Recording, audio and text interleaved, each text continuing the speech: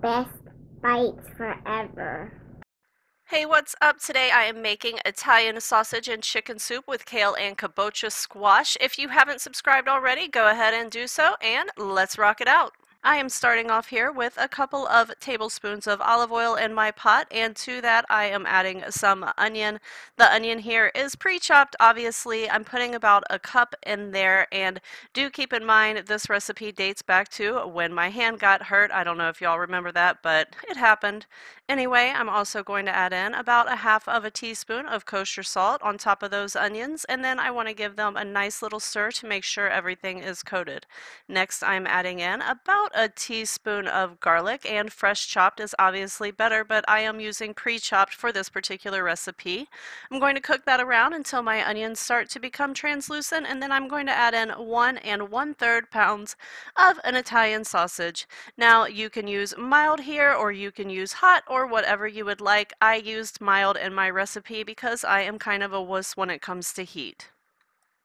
So I'm going to go ahead and cook that around until it's nice and brown, and then I'm going to add in my kabocha squash. You could see there that I have some pre-cut frozen squash, and this comes in a 1 pound package, but I'm going to use about 3/4 of it.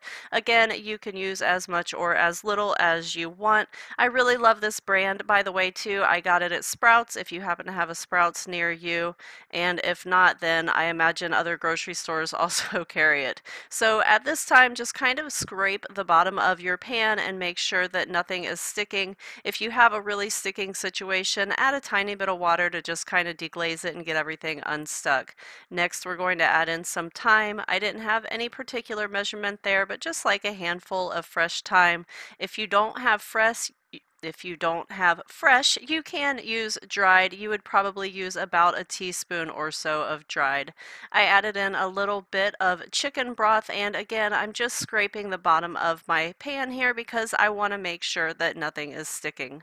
Here I have some frozen kale, and I literally just like beat it while it was in the bag so that it was chopped up, as you can see. Put that in. Next, I have a little bit of chicken. Now, this particular chicken I had done a while back, and I had frozen it because we had like a ton of chicken and I knew there was no way we were going to eat it. But you could definitely use like leftover rotisserie chicken or canned chicken if that's what you happen to have.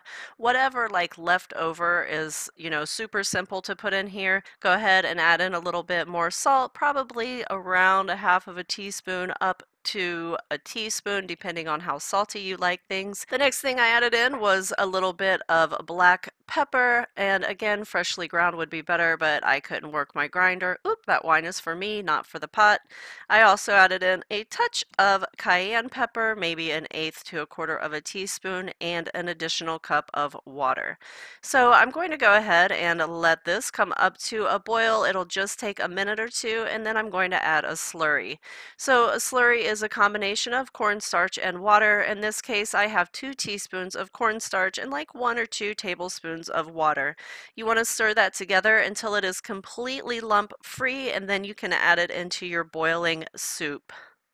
I'm going to let this continue to boil for like 4 or 5 minutes, and then I just want to check the doneness of my squash. It should be nice and soft and break apart easily. That is done and gorgeous.